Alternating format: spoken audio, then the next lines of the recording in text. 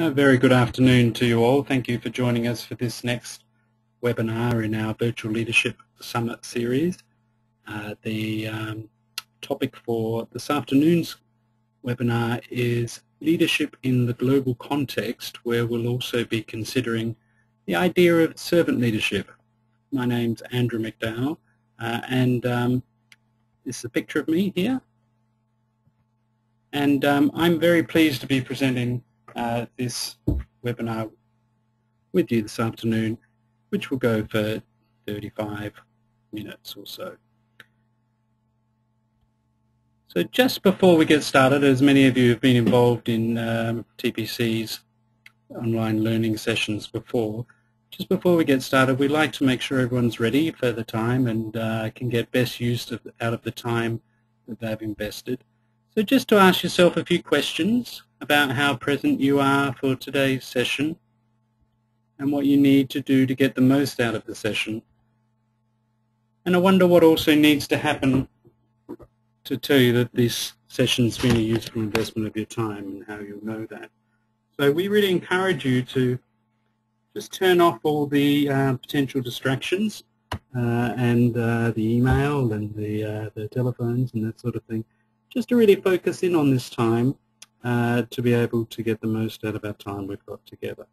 As it's a webinar which won't have much opportunity for real-time interaction, we invite you to have a pen and paper handy, just so you're ready to be able to take some notes. There will be some times during the session where I'm going to be asking you some questions, and hopefully that will be a useful opportunity for you to be reflective around your experience around these topics. Okay, so as we mentioned before, the concept we're going to be exploring this afternoon is around how leadership can be explored at a broader level, maybe even at the global level. This comes from my personal interest in leadership over the last 20 years, and as I'll explain in a moment, my involvement with working internationally with emerging leaders around the globe. So we're going to be looking at some of the challenges that we face globally and what leaders will grapple with, and also consider the concept of servant leadership as a model for how leaders might consider how they can have an impact in their own communities and serve those people around them. It's not the only model of leadership that's out there, but it is something which is useful to consider in relation to how we might look at more of a global perspective. So as I said, that this topic brings together two of my great loves and interests. For the last 20 years, those of you who know me will know that I've been involved with an NGO, a non-government organization, which is United Nations linked, called WISE International, which focuses on identifying emerging leaders from around the planet and supporting them in their leadership development. The WISE has been a partner for TPC for the last 6 or 7 years, I'd say, and we've been working together to collaboratively supply volunteers and coaches and various financial support for the charity. It's a UK registered charity running since 1989 with the mission really to support emerging leaders for global change. Its vision is to bring together real change makers in different communities around the world. And over the last 20 years, we've worked and conducted programs in 15 countries with over 1,000 emerging leaders from 115 different nationalities and countries. As I mentioned before, it's associated with the DPI, or the Department of Public Information of the United Nations, and really its main work is around the development of something that's called international leadership programs. The reason that I'm giving you this level of detail about this organization is it's very much formed the thinking for me around leadership from the global perspective. The way this program works is it has a global reach into people from, well, as I mentioned, 115 countries, and there are many, many applicants, many emerging leaders who would like to be part of this program. They're either identified by peers or NGO partners or different international organizations. And they come together for a 12-day international learning community, which generally involves 30 people from about 20 different countries and staffed entirely by leadership professionals and volunteers from different parts of the world. And then it's followed up by a coaching program, which really supports the people who participate in the program to be involved in a process of coaching which supports them to embed their learning and put their projects into action. The approach that's used, and the reason why this is relevant to the current conversation, is very much around the idea that really leadership begins with the self, and we've found that in this context, because we're working transculturally with people from many different backgrounds, religions, and different cultural belief systems, educational levels, the place to start is leading yourself. And we see leadership as an expression of people's willingness to engage in the issues and challenges that they see around them. And it's about finding creative solutions to the local and global problems which we're facing. And I've been absolutely inspired by the various people that I've worked with over the years from this work with WISE, and it's really helped me understand how a global view really requires us to hold a more global context. And as the world becomes certainly much more globally orientated, our leaders, and in fact all of us, will do well to have an appreciation of the global context. So we thought it would provide a little bit of insight to where we are at the moment from a global point of view. So this is very much our context. Now we know more than ever before that what happens in one part of the world really does affect what happens in other parts. We know that there's an impact when something happens in one part of the world. Our interests extend much more beyond the national and local boundaries that they used to extend across. And in that sense, we are experiencing a level of awareness around the world where leaders need to also adopt this awareness and have an understanding of really where we're at. It's interesting to think that we are in a very changing world, and of course we're always in a changing world, but this time in particular we are living in times of massive change and increasing complexity, and in fact this does offer us many challenges from a leadership point of view. If we look at the world, we look at the globe, we look at the people on the planet, our 7 billion now, it's really interesting to know that we're actually getting younger. While there is an aging population in some ways, that's primarily in the West, and the largest ever generation of young people is now entering the transition from childhood to adulthood. So we're getting more young people on the planet, and we know that this is distributed unequally. So just under half the world's population is now under the age of 24, which, as I said, is the first time that's happened. And 86% of 10 to 24-year-olds, so the youth, so to speak, are living and residing in what various international organizations like the UN call less developed countries, so in the global south, effectively.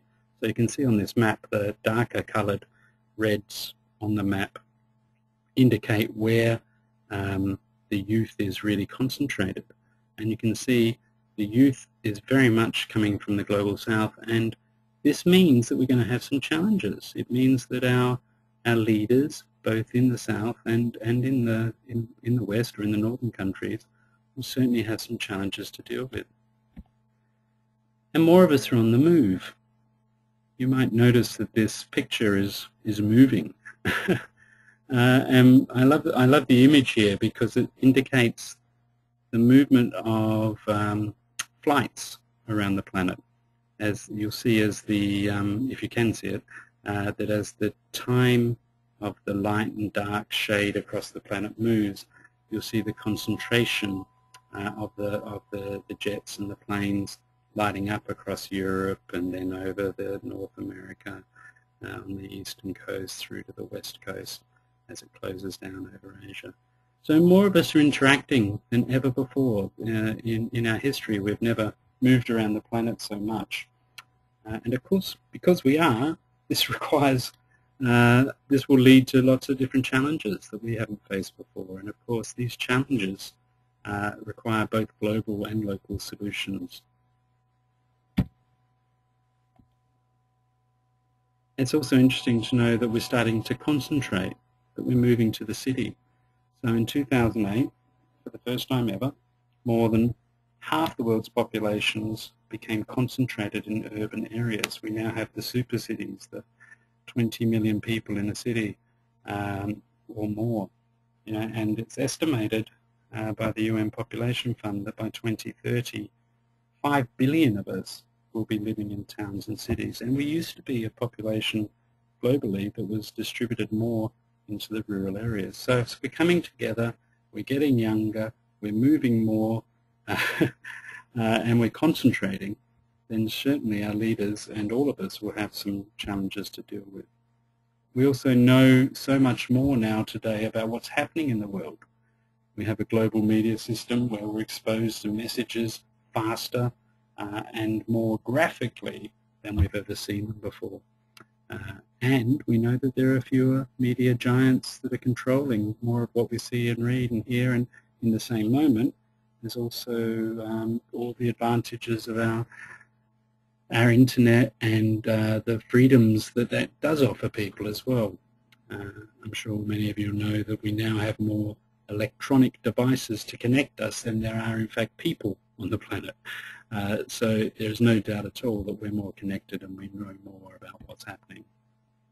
It's also true that if we have a more sociological analysis that, or political in fact analysis, that some of us are consuming much more than other people in the world. And I'm sure many of you have seen these graphs before, which effectively suggests that if everyone was to live at the standard of living or live in the way that people in the US or the UK lived, in fact we'd need many more planets for everyone on the planet to actually live that way. If everyone lived the way they do in Malawi, as it's shown on this graph, then we wouldn't need quite so many. And we're starting to get some feedback about that. And I'm sure many of you will be conscious of all of the conversations around global warming and the various changes that the planet's going through. And it brings about questions for us and our leaders about, how can there be a safe climate and habitat for everybody? How can there be clean water for all? These are the, with the ownership of water and the various commodification of these natural resources, then certainly these are challenges that we're going to be dealing with. Will there be, or how can there be healthy food for everybody? We know that, that there's about 1.5 times as much food produced on the planet than what we actually need, but it's not distributed in a way where everybody has healthy, nourishing food. Can there be safe energy and transport for all as we move from coal-based power into newer forms of energy? And of course, can we realistically say that in countries where there is still a development gap, that they shouldn't be using these coal-based energies? How do we grapple with questions like how can there be basic education for everybody? All the different Millennium Development Goals of the United Nations, one of the key ones is universal education, primary school education for everybody. How do we achieve that? How can there be peace and security for everybody on the planet, no matter where they're from and what they're doing? Is that a good idea? Is that the idea that we should be pursuing? Again, challenges, questions, issues for consideration by our leaders and in fact by all of us. Can there be meaningful work for everybody in our various economic upturns and downturns and unemployment the issue of creating livelihood and meaningful work for everybody is also there as a challenge. And how do we navigate the future, holding the complexity of this global view? How do we hold the idea that all of these parts, all of these different countries, all of these people with all these differences can progress in a way which is useful and I guess, in a way which is meaningful? So there are questions that our leaders need to look at from a more business-orientated point of view. How will our businesses, economies and systems work globally? How will we learn to work with the changing powers in the global economy, the BRIC nations? How will we hold this global perspective while also recognizing the diversity and value of individuals and cultures? Where do we find the value of the individual when we're trying to hold this global perspective? And of course, as a result, how do we balance the global and local interests?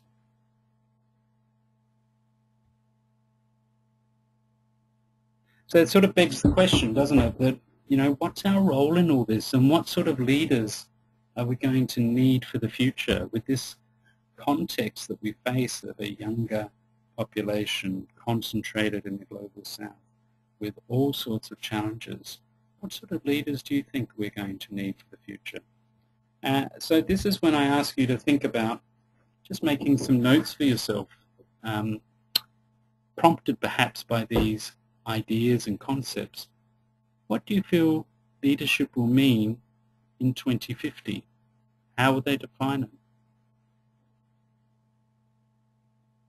Just make some notes for yourself about your impressions or thoughts about what you feel leadership will mean. What will this concept mean? What will it mean to be a leader? What will it mean to grapple with some of these very complex, seemingly intractable problems?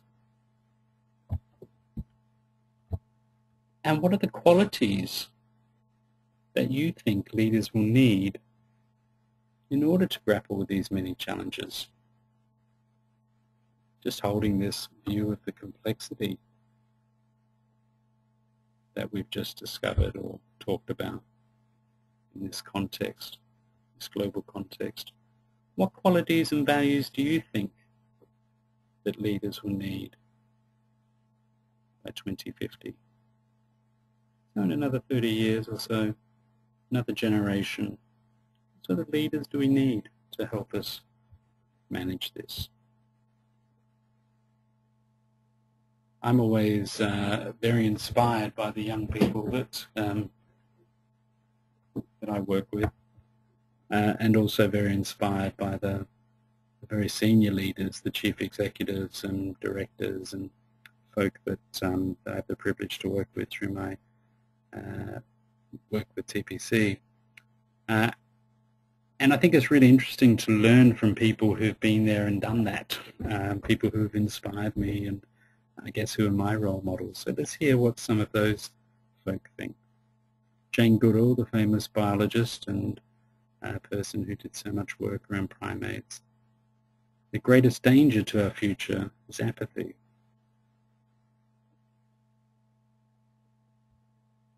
Mikhail Gorbachev. In our globalized and increasingly interconnected world, we must learn to listen, to hear and hear each other, to ensure that change, which is inevitable, works for the benefit of all. Thinking of others. Indira Gandhi. I suppose leadership at one time meant muscles, but today it means getting along with people.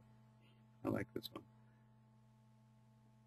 Kofi Annan, former Secretary General of the United Nations. Whether our task is fighting poverty, stemming the spread of disease, or saving innocent lives from mass murder, we've seen that we cannot succeed without the leadership of the strong and the engagement of all. So there's something interesting around this last part of this quote, the engagement of all. Mother Teresa. Do not wait for leaders, do it alone, person to person. Be faithful in small things because it is in them that your strength lies. Again, moving more towards this idea of not waiting for the heroic leader, but actually moving more towards leadership being owned by everyone. And of course, Mahatma Gandhi, we must be the change we wish to see, which I'm sure many of you have heard before. But actually it's around the ownership of the challenge that leadership offers us. Robert Greenleaf wrote that good leaders must first become good servants. The only test of leadership is that someone actually follows. And it's the work of Greenleaf that I think provides us with a useful point of reflection around the kind of leadership which might be needed in this emerging global community that we have been discussing and talking about. So Greenleaf termed the phrase the servant leader. He's sort of credited as the person who really has put that forward. There are plenty of other people who've written about it.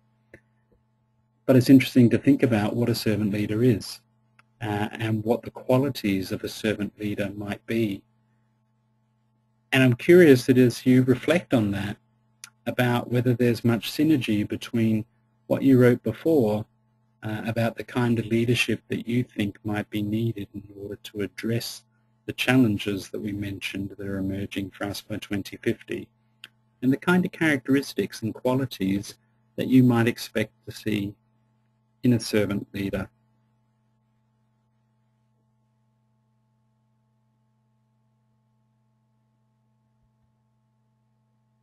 Greenleaf wrote that servant leadership begins with the natural feeling that one wants to serve first. And I think there's a lot of baggage around this idea of service because certainly in some parts of the world we think about it as something which is slightly belittling or downplayed in some way. But service can be a great gift, and in fact one which brings with it a sense of purpose and direction and a sense of making a contribution. So in Greenleaf's conception of servant leadership, it's the idea that people are inspired by their communities or by the people around them or the challenge which they're experiencing. And they're inspired to do something positive about it. They're inspired to serve. They're inspired to make a contribution. And this is exactly the kind of leaders that I've had the great privilege of working with through my involvement in this organization, WISE. So, whether it's a child soldier or an ex-child soldier who is inspired to protect other young people in their community from actually having that same experience by setting up reintegration services to prevent them from becoming military, mercenaries. Or whether it's someone who sees the pain and suffering of people who are not educated, who sets up schools, or someone who might have started a water project in their community rather than seeing people trek for hours every day in order to fetch and carry water. It's that they feel inspired, that they want to do something positive, they want to make a contribution. And then that conscious choice in Greenleaf's conception actually brings one to the idea or to the aspiration to lead.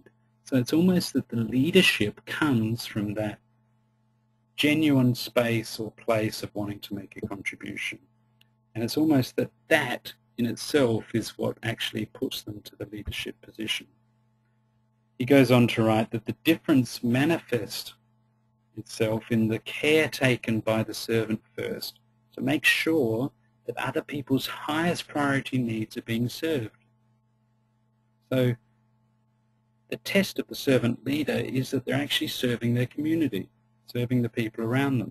The best test, and difficult to administer, is do those served grow as persons? Do they grow while being served, becoming healthier and wiser and freer and more autonomous, more likely themselves to become servants to others? So Greenleaf's conception is this self-perpetuating positive cycle of making a contribution and leading others in the process. And personally, I find that approach quite liberating and certainly a good approach that we might be able to consider to tackle some of these global challenges that we've mentioned before. Greenleaf, you can find out more about from this website, greenleaf.org. Basically, he makes the observation that while traditional leadership generally involves the accumulation and exercise of power in more of a pyramid-type model, the servant leader approach puts the needs of the others first. It's very much a bottom-up approach, and in fact, the thing which really stands out for me is the idea that the impulse to make a contribution is what drives and actually encourages the commitment to leadership. And as I said before, the work that we do with these people that are attracted to this work of WISE is very much like that, in the sense that they are inspired to make a contribution and lead themselves before they actually lead other people. Greenleaf goes on to say that the characteristics of servant leaders are focusing on the needs of the people they lead, developing people to bring out their best, coaching them, encouraging self-expression, facilitating personal growth, and listening and building a sense of community. And the proposition that I'm offering is that, in fact, these are useful qualities to think about in any organization, and certainly to address and counter some of those challenges that we mentioned at the beginning of this webinar. It's also interesting to consider service, the concept of service, and that service can be about making a contribution, and there's an opportunity that may lead to leadership, and that maybe a service-orientated approach can actually infuse our leadership, no matter what role or position we occupy in organizations or communities. But if we take this service-orientated approach, it can be seen as a call or a pull to express ourselves, a sense of purpose or destiny, a sense of direction or vocation, something that actually motivates us and drives to make a contribution, which in turn puts us to positions where we lead. So holding this in the context that we spoke about before. And this is really a provocation to think about, what's your role in all of this, in all of these challenges? I don't know how old you are or where you'll be at 2050. Some of us, like me, may not even be here. But in fact, what can we do until then in order to make a contribution and potentially embrace this idea of being a servant leader? So if we do accept the proposition that leadership is something that everyone has capacity for, what's the kind of leadership that you feel you're meant to express for yourself and also with others? Just going to invite you to take a moment just to make some notes about that. What's the kind of leadership that you feel you're meant to express yourself and also with others?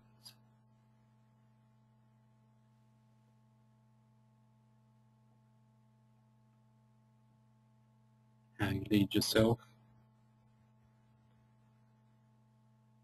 and also how you lead others and make a contribution.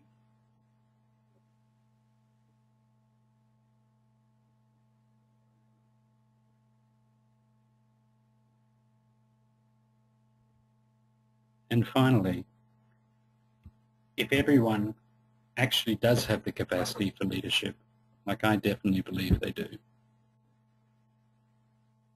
I just encourage you to really reflect and maybe even challenge you to think about, what is it that calls you to make a positive contribution? When you look around you, when you see your community, when you see your organization, when you see the folk that you live and work with every day, What is it that calls you to make a positive contribution? What are the unique qualities and gifts that you have that you could use to be a servant leader? So again, I'm just going to offer you a few moments to reflect and capture some of these thoughts. If we really believe that everyone has the capacity for leadership, and I believe they do, what is it that calls you to make a contribution? And what are the gifts and qualities that you have that might become manifest in a model of servant leadership that you might embody?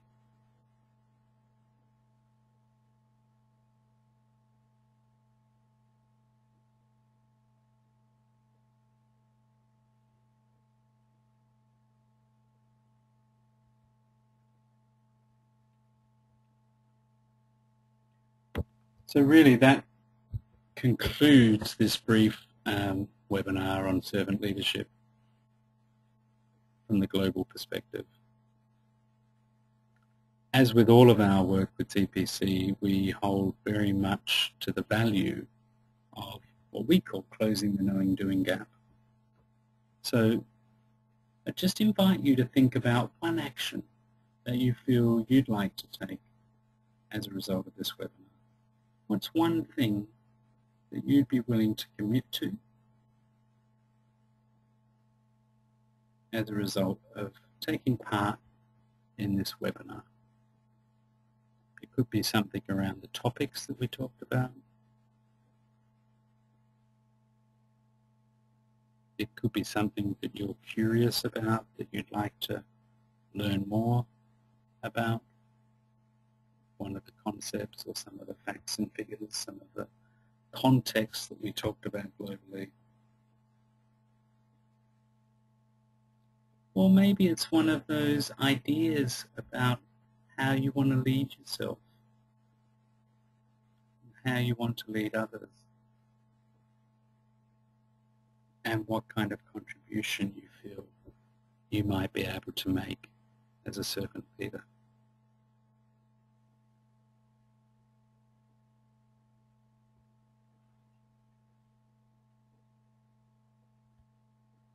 So again, thank you very much for joining us for this webinar. I hope you found it useful and interesting.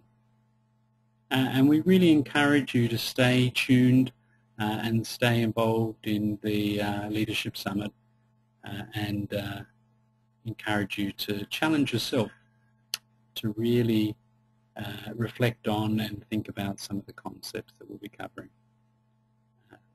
Thanks again for joining us, and we hope you enjoy the next webinar in this series. Goodbye.